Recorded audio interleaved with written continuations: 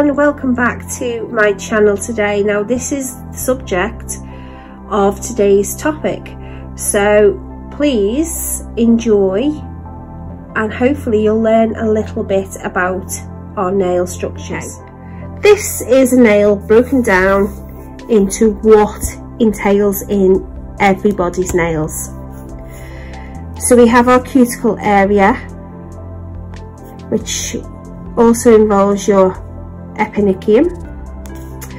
We have a nail root, which is called a matrix. Basically your matrix produces your nail and it grows. Your lumina, if that's how you pronounce it, is your half moon crescent shape at the top by your cuticle area.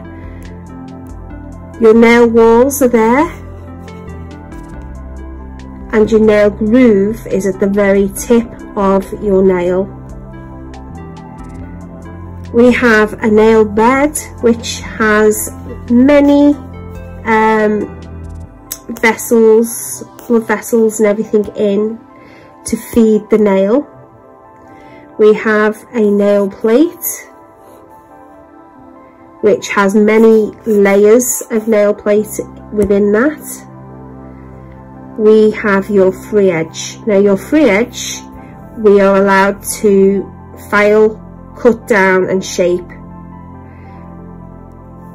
We have your hyponychium, which is just there. If you look on your own nail, there's your hyponychium. This is a very fragile part of your body, to be honest with you, so we should look after this part as well.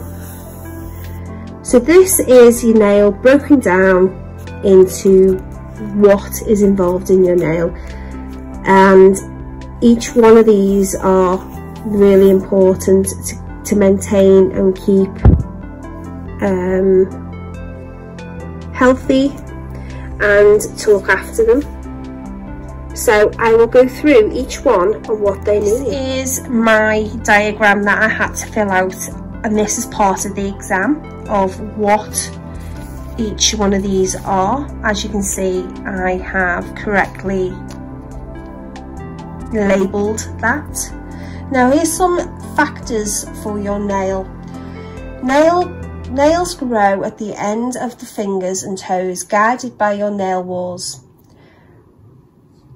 Nails help with picking up small objects. The nail gradually grows over the nail bed until it becomes your free edge. The nail has no blood vessels or nerves, so like hair, they can be cut without bleeding. The pink nail plate gets its colour from its vessels that pass beneath it, so your nail bed. Fingernails grow almost twice as fast as your toenails. Fingernails take 6 months to grow. Your toenails takes 12 months to grow. The function: the nail plate protects the living nail bed in both its fingers and toes. Your free edge, which is there, extends beyond the fingertip. This part can be filed, which we all know. White in appearance with no nail bed underneath it. The function of your free edge is to protect fingertips, toes and hyponychium. Can be shaped when filed. So there is your function of your free edge. We are at your matrix now, guys, and your matrix is at the top of your nail or the bottom, whichever you want to call it. It's by your cuticle area, as you can see there, and this is the information you need. And if you want to look at it on here, which you can see is those little things there, they're your cells that produces your nail to grow. So it produces new nail cells, and they're your cells. It's just showing you that. As we come to our nail bed, this is our nail bed and why we have it, and what the function of our nail bed is for: to nourish and to protect. So, you know, it gives you a good insight on what this means. It's not, a lot of people take our nails for granted, but this is the general information that you'll need if you definitely want to go down this route. But this is what your nail bed entails. As I say, it's a crescent shape at the base of your nail, and that is what it is, as you can see on there. Hypericium. It's part of your epidermis under the nail. The function is protect the nail bed from infection, preventing dirt and bacteria gathering underneath your nail plate, and performs a waterproof barrier. And as you can see, these pictures aren't really good, but that is what your hypericium is about. Nail walls.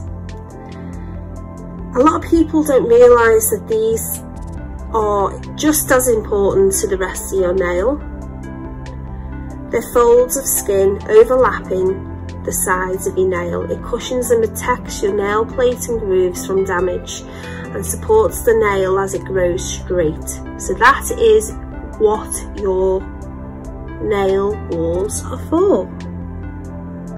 And as you can see, there's a nail tech filing,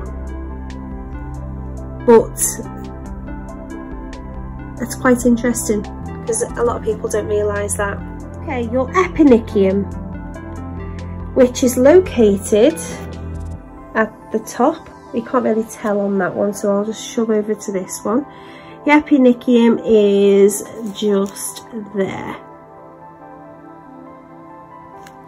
And the functions and everything for that is, it's an extension of cuticle at the base of the nail plate. The nail plate emerges from the matrix under your epinicium. Functions are to protect the matrix from infection by stopping dirt and bacteria getting under the nail plate by forming a waterproof barrier. So it basically acts very similar to your hypericium. It protects, it stops bacteria infections getting in there, and it's also waterproof. Your cuticle area, overlapping the epidermis around and extending into the base of your nail. It's soft, loose and in good condition. You can cut a little bit away. You take it, you know, when you're doing prep and things, you can take dead skin away, so that's good.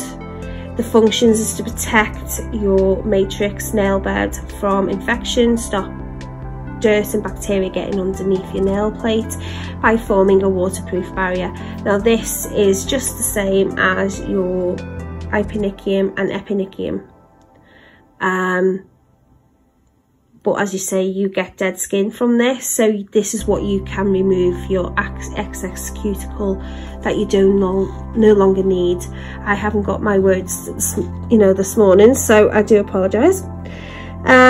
So yeah, I mean, again, you can't see much of that picture, but this is the breakdown, guys, to a fingernail or toenail.